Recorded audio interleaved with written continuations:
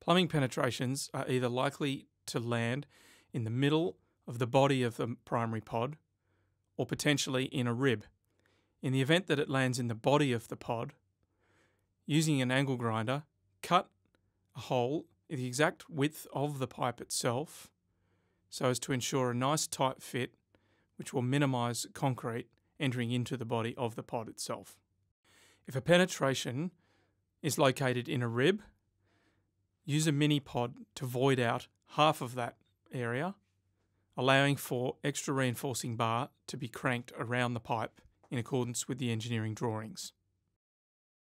Once the hole is cut to size, reinstall the pod over the top of the pipe, connecting to all of the surrounding pods using the keystone, and then reinstall the termite collar and pipe cap